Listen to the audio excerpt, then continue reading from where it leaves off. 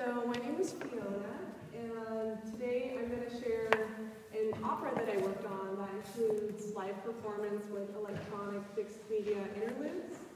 So just a little about me. I'm born and raised in the Bay Area. I went to Mills College for piano performance and mixed media, so like electronic music, video, sound art, stuff like that. And as soon as I graduated, I actually got into film scoring, and that's it kind of just took over my life after that. But I began kind of composing more seriously in 2016, and that's kind of when I started composing music just for the sake of music, instead of, doing music for a film. So these are a few of my influences. Musical influences, I'm really big into Keith Jarrett, Cecil Taylor, Beethoven, Jens Bach, Bartok, Stravinsky, Arvo Pärt, Toru Takemitsu, Calebi Aho, who I met in Finland, Meredith Monk, she's a singer, choreographer, filmmaker, Brian Eno, David Bowie, Terry Riley, Bjork, Aphex Twin, Robert Ashley, Tan Dunn, Dead Can Dance, New Order, Bauhaus, Frank Zappa, and Plastic Man. So this is a quote that was said by Sari Aho. She's a Finnish composer.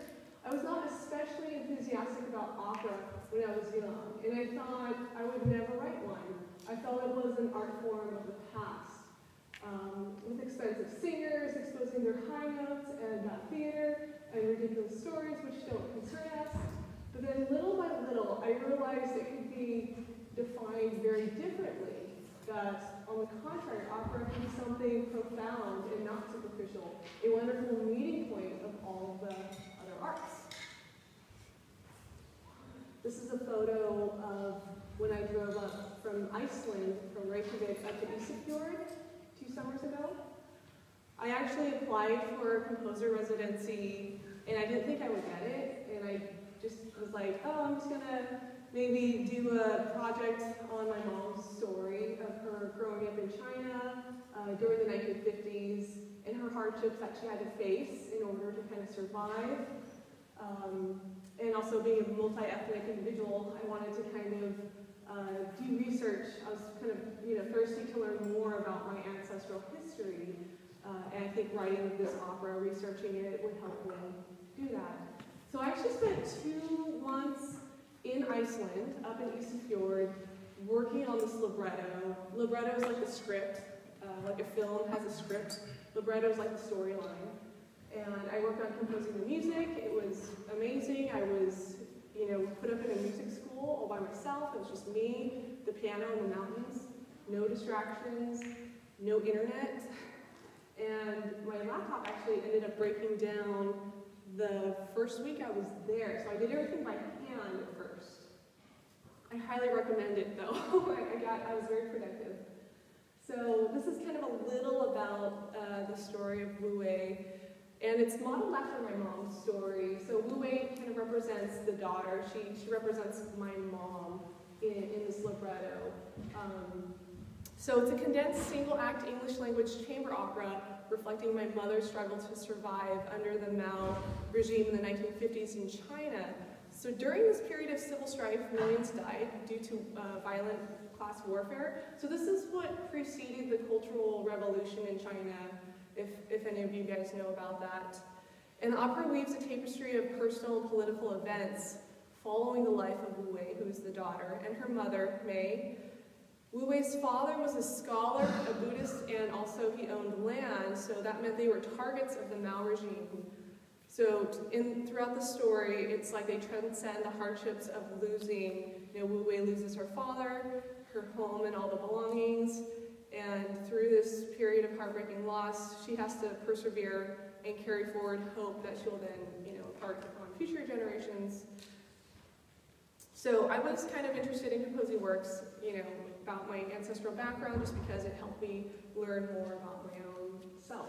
And this opera is unstaged. There was not enough funding to put on, to stage it and everything, but maybe in the future. So this is kind of like an overview of what I'll talk about. Family history, why did I choose opera, and a few influential operas and films that inspired the piece. And then I'll kind of do like an analysis. I won't go into depth, it'll just be kind of like an overview. And also, the structure, the compositional structure and process notes, and then conclusion, and then I'll answer any questions if you guys have any. So yeah, this is part A, family history, why opera, and influential operas and films. So basically, my mom was born in 1951 in China into a wealthy family. Her father was a scholar, he owned land, and he was also religious, he was Buddhist. And, during the communist regime, it was pretty much, you couldn't do, any of those were like, put you at target for having everything taken away. And they're also, China was having many problems just financially, so it was kind of like, we're going to take away from anyone who has more than anyone else. Millions of people were persecuted and experienced public humiliation, imprisonment, hard labor, and torture, harassment, seizure of property, and execution. He felt that Mao, the leader of this regime, felt that that was necessary, was to basically, instead of helping everyone else that needed more, it was just like take from each other, steal from each other. We're gonna punish. It was pretty awful. Even like teachers were, during the Cultural Revolutions a little bit later, the students would actually, do harm to the teachers and stuff like that. It was pretty messed up, and all the monasteries that you see in China were actually destroyed, and so the ones that are there now have been rebuilt because they were destroyed during the Cultural Revolution.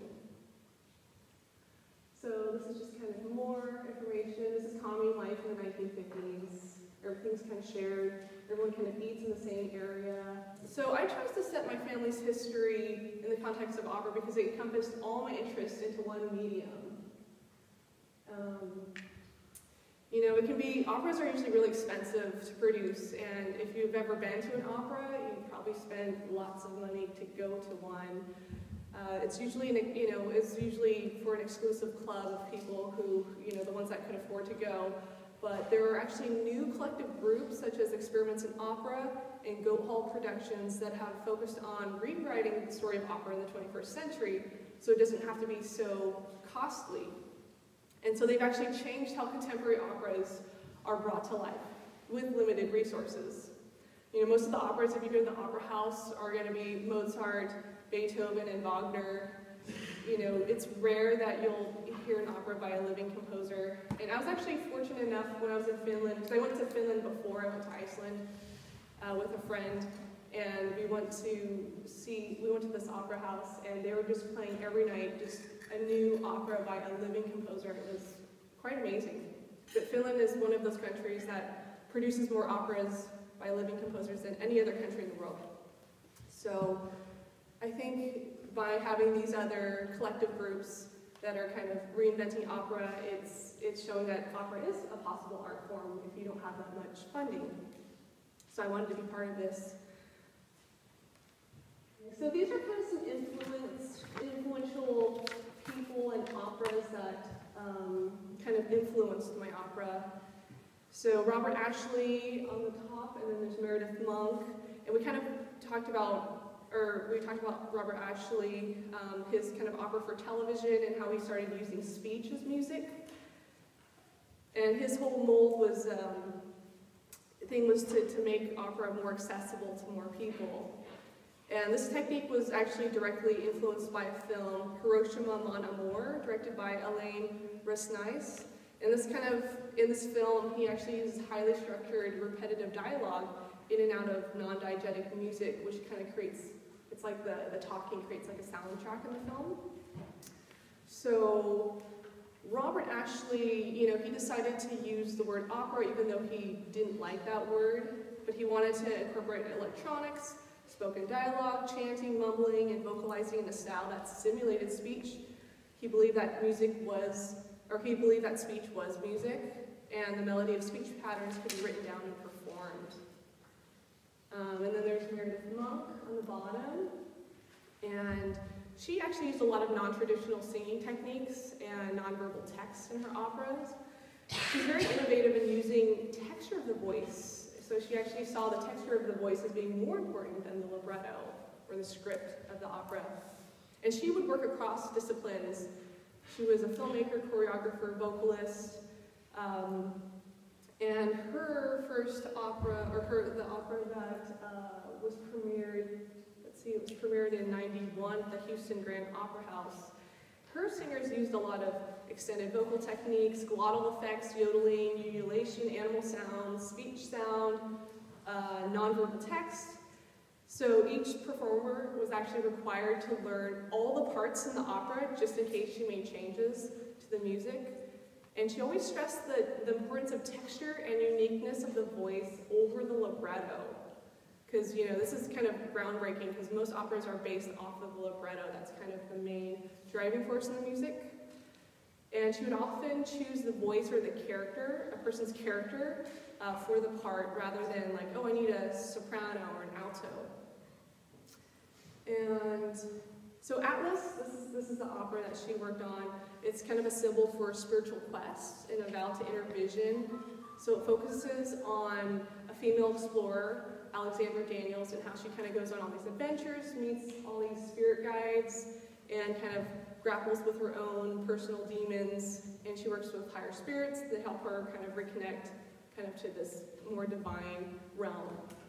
And so her opera inspired my opera because it brought together so many different art forms into one piece, and a lot of her vocal kind of extended techniques, I used some of those same techniques in a lot of my interludes, my electronic interludes where I recorded different sounds, kind of screeches, kind of different glottal stuff, and just kind of using my voice as an instrument. And Robert Ashley, and this is an opera that The Old Man Lives in Concrete.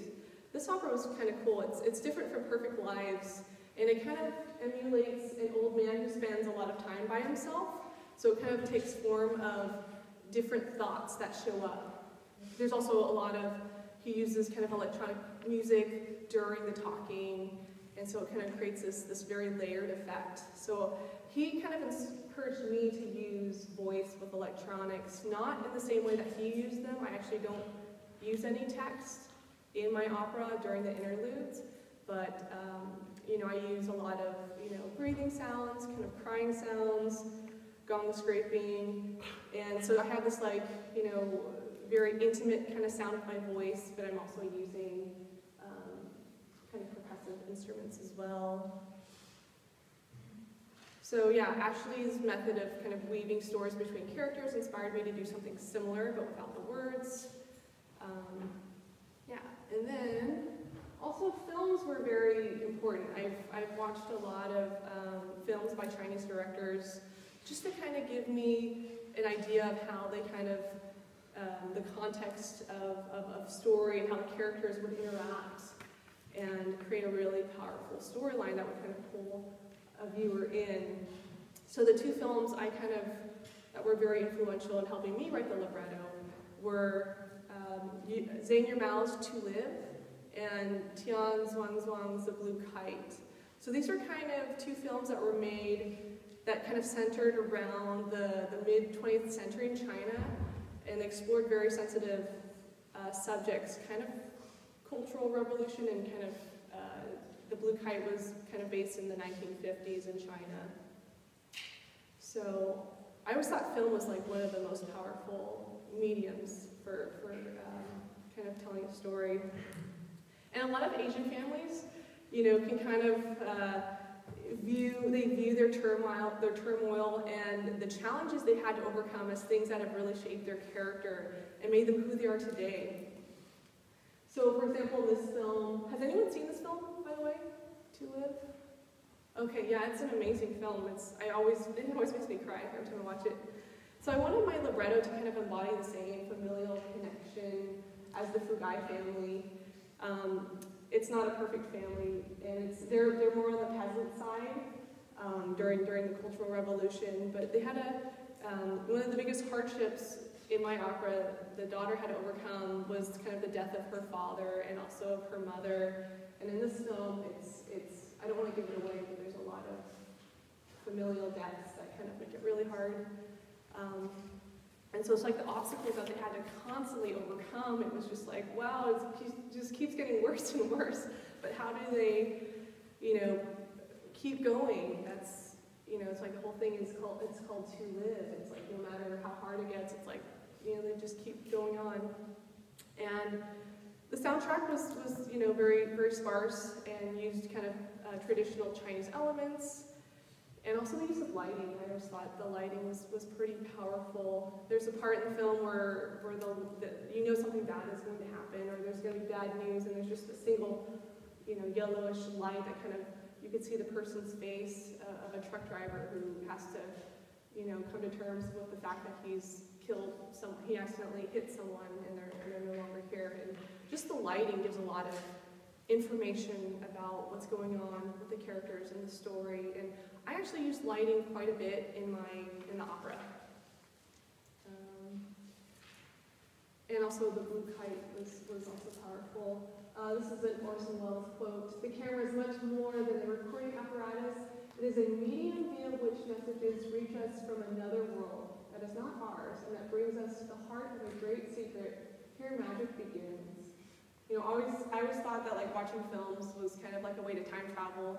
You can get so immersed in the story. So that's what I wanted to kind of create with mine. So that's To Live, strong narrative, minimal soundtrack lighting, and then The Blue Kite, which is I highly recommend these films. Okay, so now I'm going to just talk about the compositional structure and process notes of the piece. And I'm going to do an overview. There's 7 scenes, total of 7 scenes for the whole opera, and it's a single act opera. So there were no stage changes. Everything was just lights up, lights down, lights up, lights down, kind of a thing. Yeah, so I wanted to combine my passion for storytelling in a cinematic manner. So using electronics, electronic interludes plus, traditional notated score. And I wanted the narrative to have like a continuous flow, kind of like that of a film soundtrack. So I kind of used these electronic interludes to kind of bridge the different live performance arias to kind of just keep the audience immersed. Sometimes when you hear a piece and there's one movement and then people start clapping and then there's another movement, and it kind of breaks the flow. So I wanted it to just be continuous. So a lot of these fixed media interludes, combine pre-recorded sound, sampling, signal processing, synthesis, and diffusion in the speakers, which would crossfade. It was a 7.1 sound system at Mills College where it was performed, so I could kind of play around with kind of diffusing the sound in different areas of the room to kind of really create an immersive process. And I also used transitions. I used lighting to really help the transition. So, a blue light would come up, and then the piece would begin, and then the blue lights would fade down, and then the stage lights would fade up, and that would kind of signal the performers when to start playing the next aria. So it was kind of I was a conductor. I felt like I had to cue the lighting person, I had to cue the conductor, it's just like it all kind of, I feel like everything was barely hanging on. Like if I messed up one thing, it would all come apart. Okay, so these are the seven scenes. It begins with the womb, which is a fixed media piece, prologue, which is a live performance, Red Skeletons, which is the interlude, Sound of Death, which is a live performance, the aftermath, electronic interlude, the Mother's Death, which is a live performance, and then Angelic Conversations, which is kind of an electronic coda. Okay, so let's see. Let's do this. I'm just going to play a little bit of it so you can kind of hear it. Actually, let me talk a little before I play. So The Womb, it's an electroacoustic fixed media piece, and it featured contact microphone recordings that I did using water, wine glasses, carbonated water, tapping on glass, and air bubbles, which were processed in Ableton Live using various equalization parameters, filter sweeps, delays, and reverbs. So this piece kind of represents Wu Wei, who's the daughter, the unborn child who is kind of floating in the womb of her mother into space, protected from the outside world. So this feeling of safety is very short because it soon changes during the second half of the piece. And I wanted to limit myself to using only a few sound sources that were transparent enough to recognize. So it kind of begins, using wine glass samples that I pitched and layered, creating perfect and imperfect intervals. And I wanted to just create this rich palette of tones that created a harmony consisting, of consonant and then dissonant intervallic ratios. So just basically intervals that sound pretty together and then intervals that sound more and more dissonant as it went through. And I took advantage, of the 7.1 channel sound system and just kind of through trial and error, just kind of experimented routing different things, panning certain sound sources so that they would kind of travel in space. So I kind of use this a lot, the whole, this technique of diffusion. I use it quite a bit in a lot of these interludes. So let me play this. I'll play a little bit.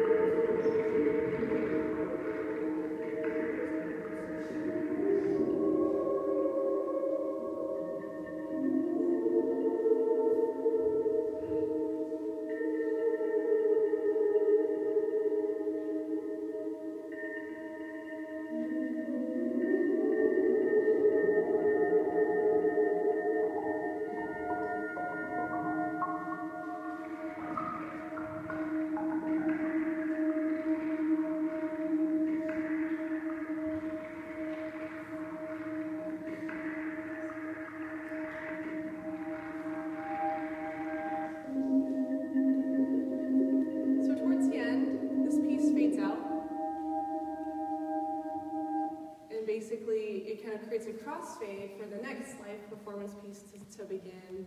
So this is kind of like the arrangement view of the Ableton live session. So I just, recorded those various objects and just pitch shifted them to kind of create this texture and things kind of moving in space. All right, so the prologue is next. So the prologue is a live performance piece that was scored for 5 singers, string quartet. I scored it for 3 of Lou Harrison's Chinese tom-toms, tam-tam, marimba, and flexitone. So it was fully notated and began as a 4-part choral piece sung by the main singers, Wu Wei, the daughter, the mother, the father, and also the maid. So this piece kind of sets the energy of the story. It kind of has that kind of Baroque feeling of kind of like it's a sacred piece, just kind of with a Buddhist chant that I put it with. And towards kind of the center of the piece, it starts to this is where kind of the soldiers start to come in and start chanting, down with traitors, and so it kind of changes the energy of the piece so it becomes hostile and dissonant-filled, mixed with vocal clusters, chromatic triplets, vocal sirens, And then there's a short pause, and then there's a climactic kind of 6-beat blood-curdling scream by the entire ensemble. And then the lights fade after that. So these are just 2 pages of the score.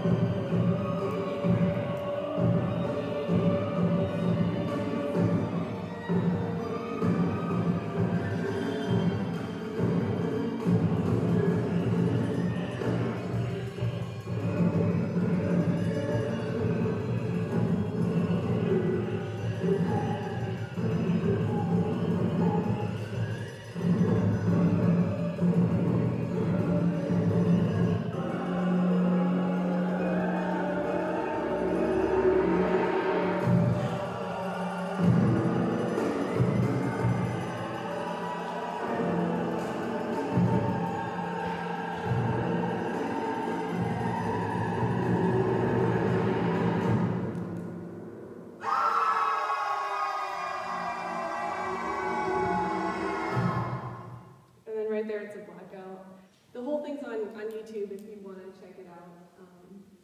But anyways, okay, so that's the prologue. So this next part is called Red Skeletons, and this is another electronic interlude. It proceeds immediately after the blackout. So this fixed media piece introduces more chaos into the mix, which kind of foreshadows the impending attack on Wu Wei's family. So I used source recordings of my voice, prepared piano, various struck and bowed metals, as well as a flexitone. I built a phaser object in Maximus P, and basically I just want to create the illusion that there was a shift and there's no sense of stability or foundation.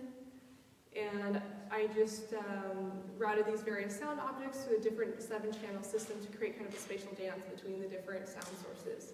So my aim was to kind of position each object so that it fully immersed the listener. And you know, I created, or I wish I would have taken photos of myself doing this, or filmed it at least, when I was kind of striking various objects, you know, throwing golf balls into the piano, metal chopsticks, rocks, using a Super Bowl mallet on the strings on a piano, and then just exciting these sounds through various processors, pitch changers, delays, reverbs, and then warping these clips in Ableton Live to also make them more melodic rather than just textural and rhythmic. And I also sampled my voice and created kind of a bunch of tone clusters using a MIDI controller, so they helped kind of create a very schizophrenic nature of the piece. So.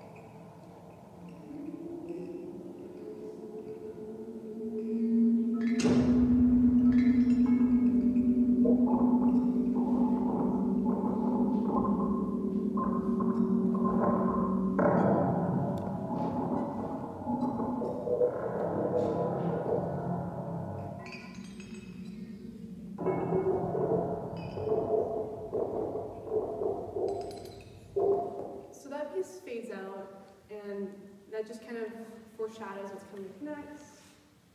And this next piece is kind of the climactic piece of the opera, The Sound of Death.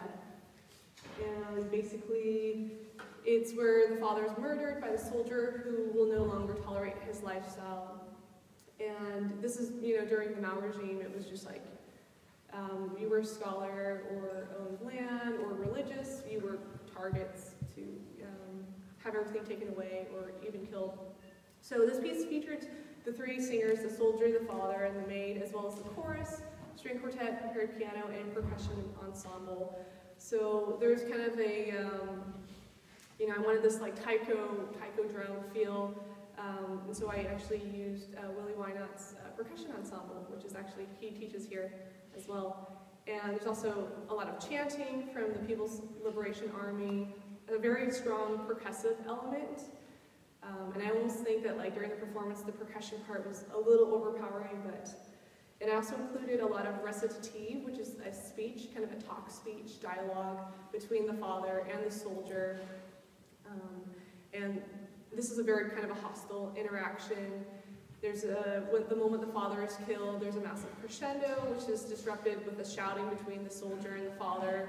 And then at the end, the chorus is chanting down the traitors, which just seamlessly fades into the next piece.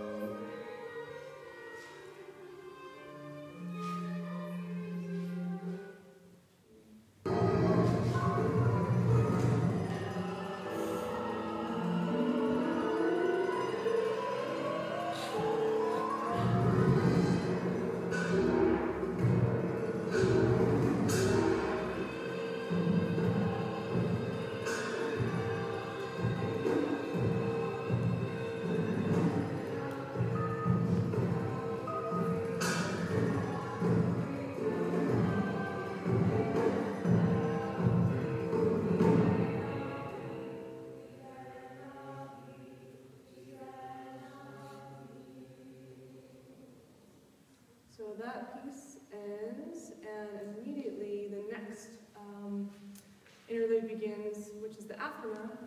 Yeah. So this one kind of represents the fatal aftermath. So when Wu Wei's father is killed by the soldier, So it features recorded hand-cranked sirens, voices, breathing sounds, crying, prepared piano, bowed and struck percussion, and a few electronic drones.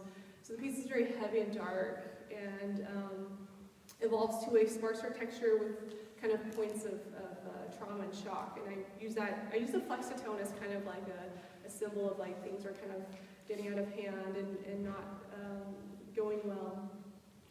And so I use pitches of several hand-cranked sirens to kind of, and changing the speed of the siren kind of changes the pitches of the sounds, and recorded them, and also used, bowing and super ball mallets to kind of scrape a tam-tam, which is a large gong. So the combined sounds create kind of a new complex kind of texture, and then, everything kind of moves in physical space. We don't have a 7.1 sound system here, so you actually do. Oh, you do? Okay. It's not set up. It's not set up, but so it's kind of it's a different experience hearing it in stereo. But and then I also recorded myself, kind of vocal cries and kind of shrieks and stuff like that. And this is what Meredith Monk inspired me with her extended vocal technique. So I kind of do something similar. It was hard to try to make myself cry while recording myself, but I did that, and finding a balance between all these different sounds, because it's just a lot of things going on at once, so I had to route things to different speakers to make it all fit.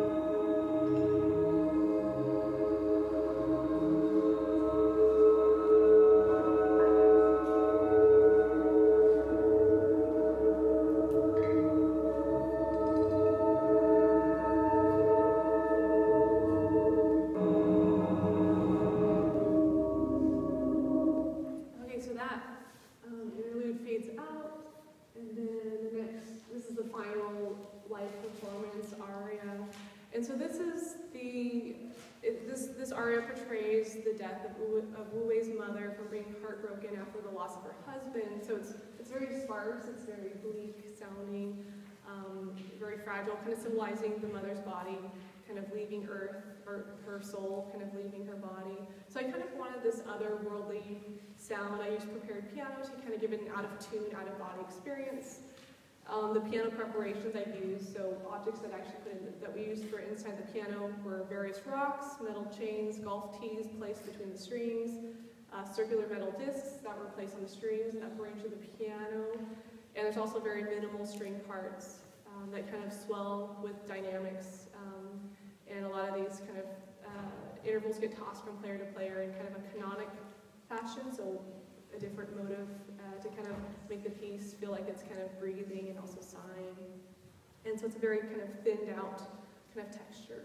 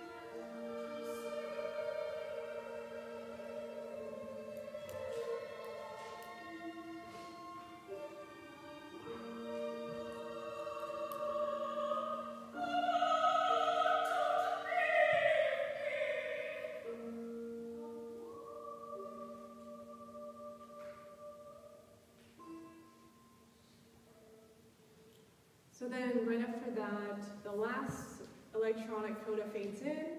So this depicts the end of the story where Wu Wei is left on her own to struggle with accepting her fate. So this piece is about letting go, and I wanted the piece to be ethereal to kind of symbolize the spirit realm as Wu Wei kind of opens herself to receiving higher guidance. So she's kind of grieving the loss of both her parents, yet is trying to find strength within. And so Angelic Conversations, it's a soundscape kind of featuring sampled whirlies, which are those long tubes that you can, sound hoses that you can twirl. I don't know if they still make them anymore. And so I layered a bunch of those and also did a bunch of pitch shifting to kind of create these consonant intervals that went in and out of phase with each other. And I wanted to explore the pitch noise continuum in this piece, so I mixed in some vinyl distortion and some kind of water drops I recorded to kind of give it more texture and crunch, because there's all this ethereal stuff. I needed something to kind of ground it as well. So there's a lot of canonic figures, just, you know, where one pattern kind of passes, the same pattern passes to another, and kind of back and forth of these different kind of fragments. And so I mixed the vocal tracks and actually projected them through the, we had a center speaker that was kind of, you know, because I wanted it to be kind of like angels kind of singing to you, like a choir of angels, so I projected that from the top speaker, while everything else was the front two speakers for all the whirly sounds and all the textural sounds.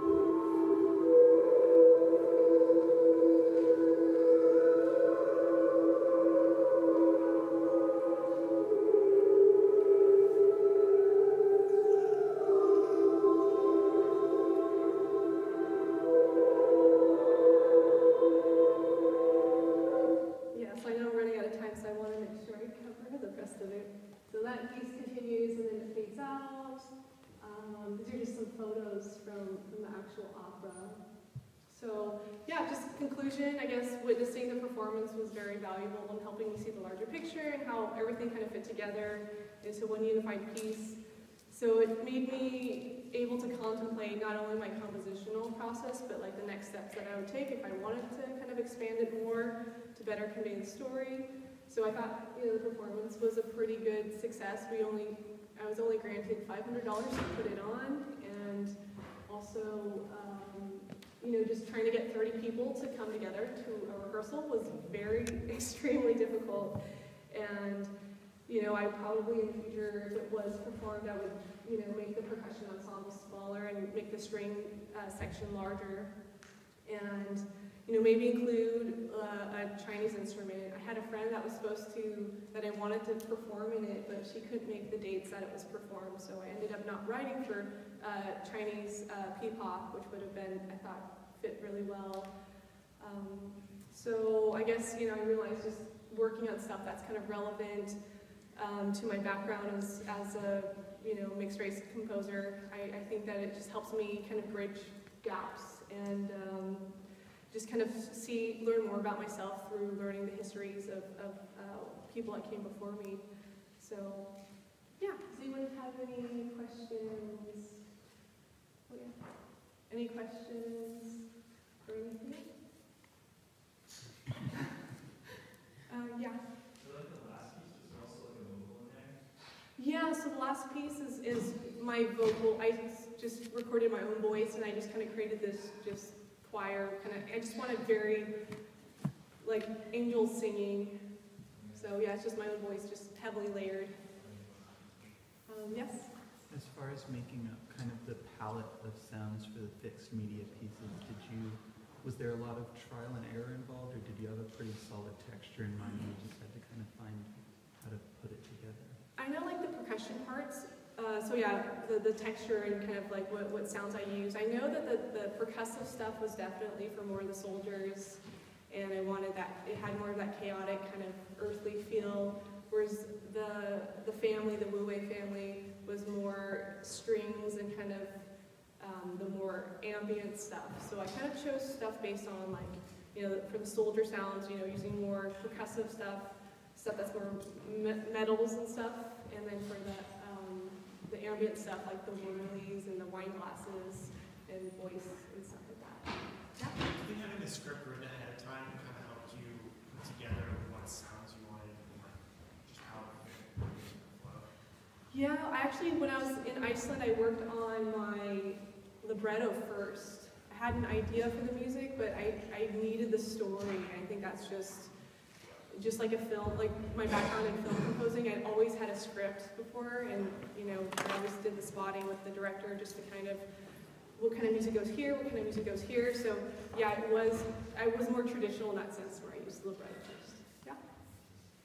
Did you ever have any issues in like your creative process, or was it like really, like, did you find it easy?